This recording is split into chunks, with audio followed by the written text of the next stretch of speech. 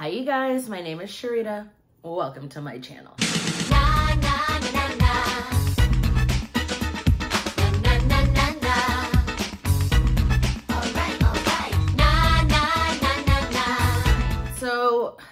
So much stuff has been happening, and I feel like I always start my videos like this, but something is always happening on the internet, and I feel like I don't get enough time to wrap my head around the situation and sit down and make a video before people are over it. But I feel like this topic in particular is something that is always happening. So because something that recently happened earlier this week, I really just wanted to talk about it and whatnot. So in today's video, we're going to be talking about respectability politics when it comes to Black women specifically. I had a whole other video that I was going to do about respectability politics as a whole, but because of the conversation that's happening right now, I wanted to talk about respectability politics within Black women. So if you guys are interested in this video, go ahead and keep watching. Before I get started, make sure you click subscribe for new content whenever I post, and also do not forget to click the notification bell so that you are notified every single time that I post a video. So let's get started. And I got this cute little head wrap from, I think, Walgreens or something like that. If you know me, I do love to shop Black. So if you, besides Terrence, because Terrence makes my favorite head wraps, but if you guys know other Black-owned businesses that makes scarves or head wraps like this, let me know. And of course, I'm gonna be putting makeup on this bare ass face. Okay, so if you guys are not familiar with the comedian Monique, Monique is, she's a comedian, she's a Black comedian. She was on the Queens of Comedy, whatever, funny, hilarious, all that. She had posted a video of her talking about how Black women should not be wearing bonnets out in public. And if you guys are not aware of what a bonnet is, basically it's like a silk cap that majority of Black men and women wear when they go to sleep to protect their hair from the cotton pillows or whatever. I do know a lot of, you know, Black people might use scarves or satin pillowcases or whatever, but bonnets are usually the staple. So the way that this started, and this isn't the first time that Monique has spoken on this. There's been two videos. There's one video that she did where she was in the car with maybe her daughter. And then there was a second one that she just did a couple days ago in her robe without a bra, but we'll get there. So she goes on this tangent about how Black women don't respect themselves. Oh, no. How it started this time was there was a man, and he had posted a picture of Black women at the airport minding their Black business, and it was like, oh my God, I don't understand how Black women can come out of the house like this. It's embarrassing, or whatever he said. They're at the airport. They're probably about to get on a plane for a long periodically time, and their hair is probably laid underneath, or maybe it's not. But whatever it is, they do not want their hair to be exposed to the nonsense, to the world. Maybe they just got their hair freshly done. Maybe it's in a wrap. But again, we'll get there. And my whole thing is, number one, why are you taking pictures of these random women and posting them on the internet? And two, why is it any of your business? Women wearing bonnets, protecting their hair from the environment, does not make them less than. It just doesn't. And so, again, I'm going to be talking about both of the videos that Monique had put out, but right now I'm speaking about the video. I'm speaking about the video where she got on her Instagram Live to millions of viewers with just a robe and no bra on, and was saying, do better. Have more pride. I'm sorry, but you are an influencer. You are a famous person. You don't have to step outside to be respected.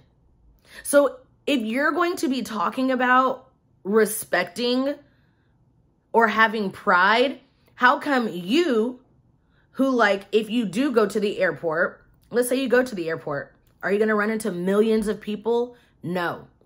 But you sat on your Instagram live, and I don't care if she was in the comfort of her home or a hotel. She is still putting herself out to millions of people. That part really irritated me because I'm thinking to myself, how are you going to, like, it just doesn't make sense. How are you going to tell somebody to be presentable when you go out? Like, so every time I step outside, even if I'm going to check my mail, I need to be in tip-top shape. Is that what you're saying? If I want to run to the store because I've got a crying baby at home and I just need to get some formula or diapers real quick, I need to make sure that I'm in tip-top shape. For who? It makes absolutely no sense. So anyway, the way that I look at it, and I know a lot of people are going to be like, why do you have to bring race into it? Well, because I do. Monique was talking about how, you know, when she was a little girl, her dad used to always say things like, before you go outside, make sure you look your best. Make sure, you know, make sure you look good because, you know, if you're a prideful person or whatever, or if you know, like, if you have pride, you'll look good, which again, looking good is subjective. She used something where she was like, my dad always said, you know, if I wear nail polish, either it's on or it's off. Like, I could never have chipped nail polish. What do you mean you can never have chipped nail polish? Like, it happens. And people who judge people based off of that, that says more about them than it does about you. But again, I digress. And to me, especially back in the day, I feel like Black people and people of color felt like they had to look their best for white people because Black people and people of color were already looked down upon. And so they had to look their best at all times. But here's the thing. Even when Black people looked their best, they were still Black. And racist people didn't care. What was Martin Luther King wearing when he was assassinated? Because I can tell you it wasn't a do-rag and Debo slippers. What were the protesters wearing when they were getting the dogs lashed out on them and when they were getting the, what are those things called? The fire hoses sprayed on them. What were they wearing? 3-piece suits. So the respectability politics, who is it for? Because at the end of the day, Black people can do whatever it is. We can develop our own culture and it's not going to be taken seriously until a white person appropriates it. Change my mind, please. So while Monique didn't directly, While Monique didn't directly say, oh, like we have to look good for the white man or bloody this or bloody that, you have to look at why her father told her those things. It had nothing to do with pride. It had nothing to do with pride. Being prideful. Oh, only people who respect themselves get fully dressed up. I'm not saying that if you choose not to wear a bonnet or a scarf outside that you're better than everybody else or whatever, but that's your opinion. If you want to wear a bonnet outside, that's up to you. Somebody who chooses not to wear a bonnet, that's on them. But just because you choose not to wear a bonnet doesn't mean you're better than people who do. It's giving very much like, oh, you still get a relaxer?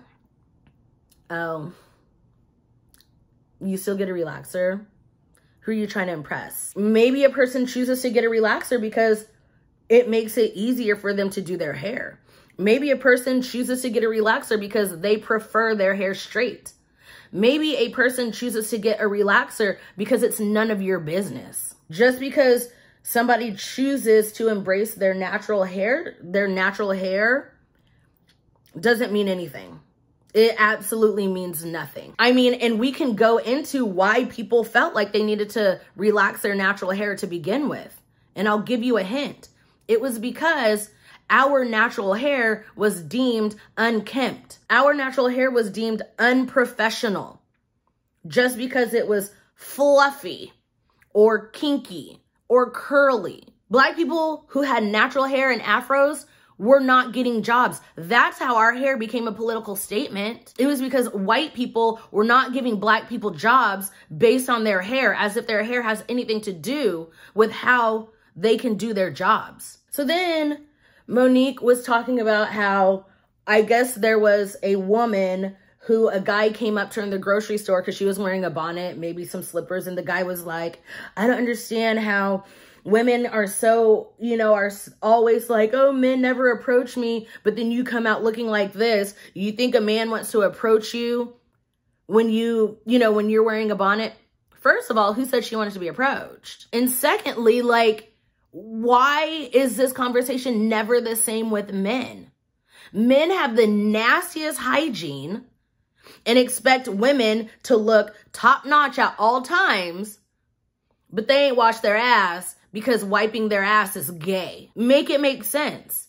And no, it's not all men, just like it's not all women. And this reminds me of, this is giving me very much, remember the video I did about The Bachelor when he was talking to those white people and he was like, I have to make sure I look my best at all times because I might be the only black person that white person comes in contact with, and I want them to know that black people are good.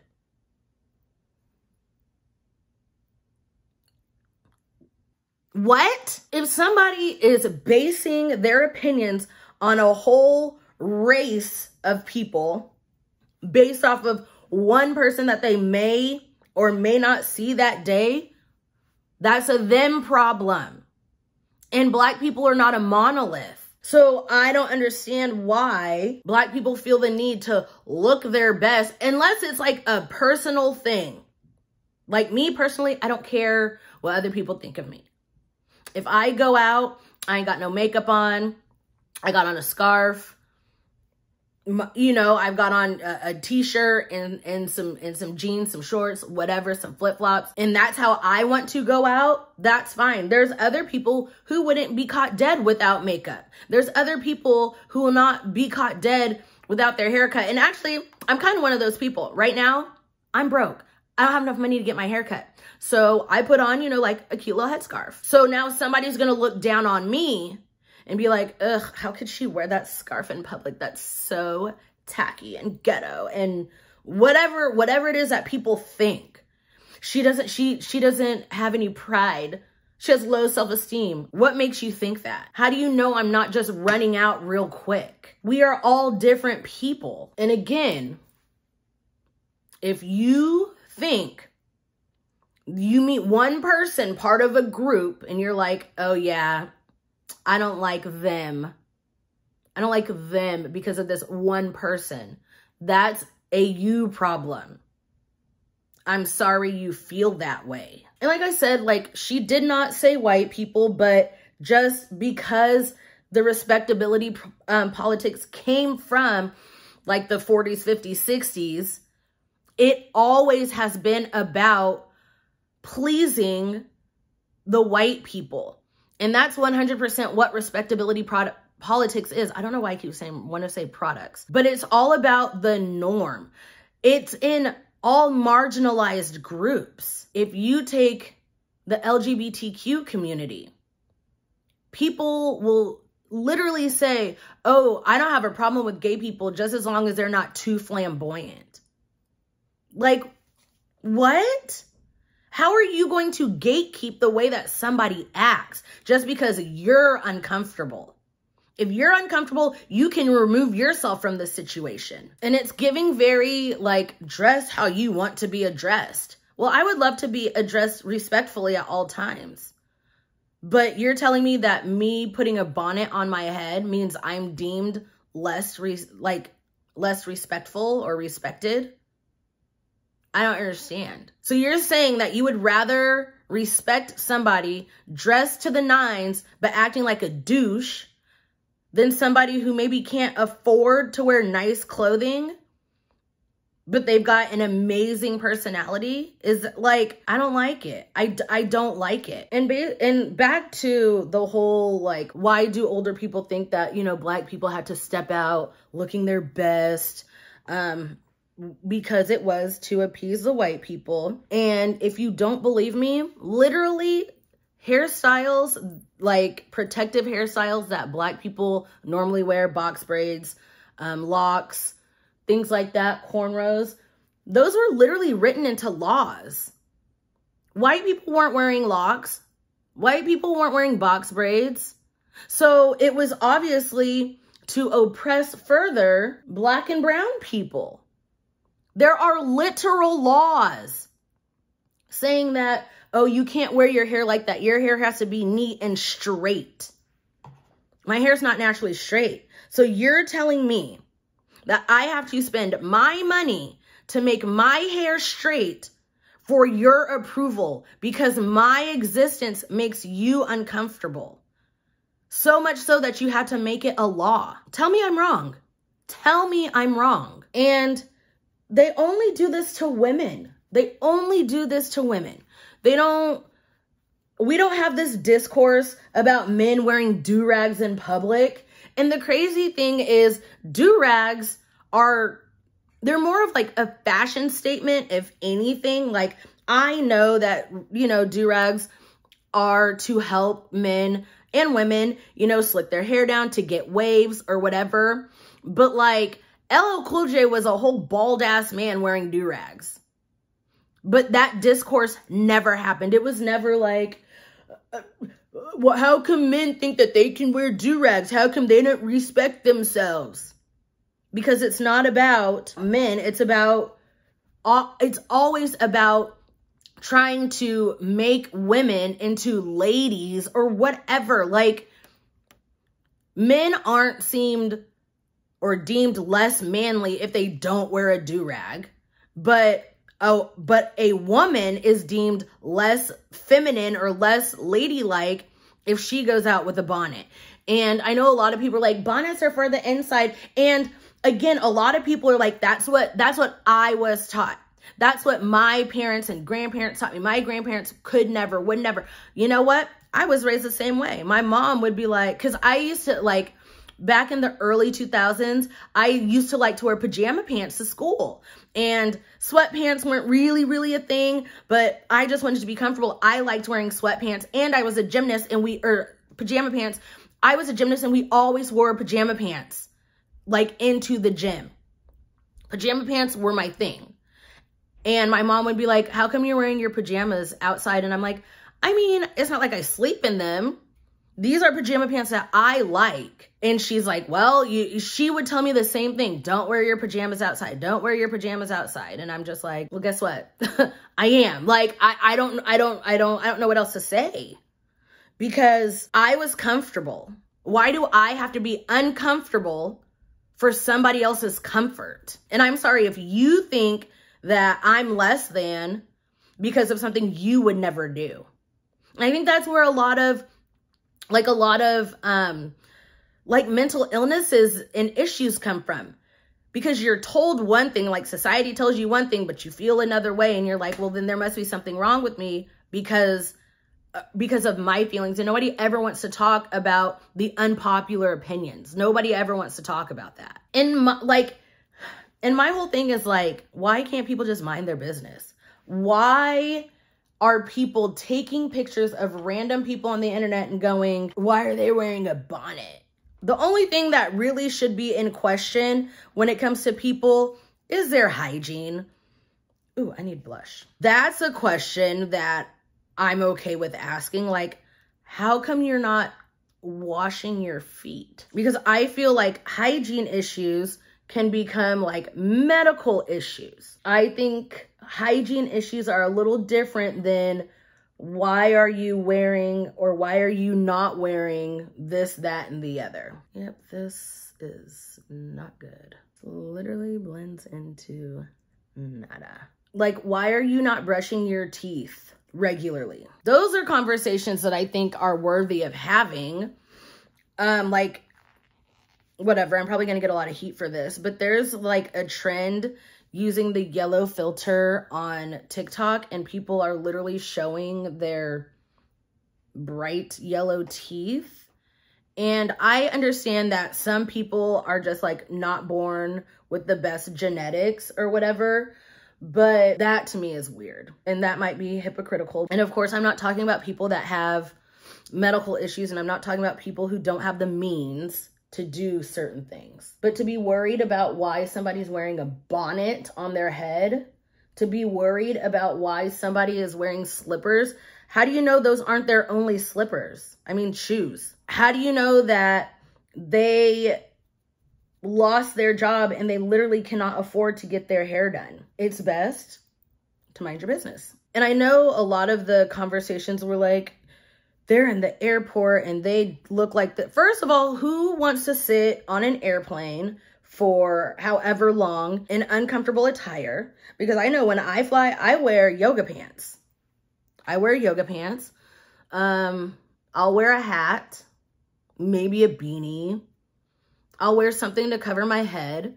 And a lot of the times it's because, like, especially like if you have a window seat, you've got your head up against the window, or you've got your head like on a pillow or your neck pillow, whatever it is. And you don't want to mess your hair up. How do you know they're not going straight to like an important interview for a job? You don't know what these people are doing, so leave them alone. And I just didn't like Monique's tone. She was very condescending. She was just like, baby girl, why? Baby girl, baby this, baby that. And then she brought up something about like, stop calling people queens if they're not really giving off queen vibes or something like that. I could be exaggerating, but in the comments, you guys, everybody was agreeing with her in the comments. And I was just like, am I on crack? Are these not the same people that are telling white people to mind their business? Like, we're the only race that does this towards each other. It's giving very, I'm not like those other Negroes. What's that girl's name? Treasure? That's what it's giving me. I could never. And I understand if you could never, but that doesn't mean you can shame other people for doing it. The only thing that I shame people for is like not having good hygiene. So you're telling me you get in the shower, you wash your hair, and you just let the rest of the soap trickle down and you think you're clean? Sorry, judging you hard for that. Sorry. But I will teach you how to clean your body. A lot of it is just, it's a lot, like it's woman shaming, it's race shaming. And I kind of wanted to touch back about the whole, about how, you know, women will be like, oh, I could never go out with my hair like that. And it's giving very like, oh, I could never go out without my nails painted. Great, that's on you. Or like, if you're gonna wear a mask, at least make sure it's got bedazzles on it, or so, like, it's just so, it just doesn't make any sense to me. All right, so that is it for this video. Let me know what you guys think about it in the comments below. Again, like I said, I had a whole other respectability politics video in store. So if you guys really want me to deep dive into it, let me know. Because again, to me, respectability politics means it's okay when like the normal people do it. And by normal, I mean straight white men. That's really what I mean. Straight white men, straight white people. If they do it, it's okay. But the minute a marginalized group does it, it's no longer okay. Or it's not okay until a white person does it. So yeah. If you guys enjoyed this video, make sure you give it a big thumbs up. That helps me out a lot. Also, do not forget to link up with me on my social media, especially Twitter. All of that information will be down below in the description box. If you want more of me, make sure you sign up for my Patreon or here on my membership on YouTube. Please do not sign up for both because both reap the same benefits. And until my next video, I'll see you guys later. Bye. Give me up, give me up.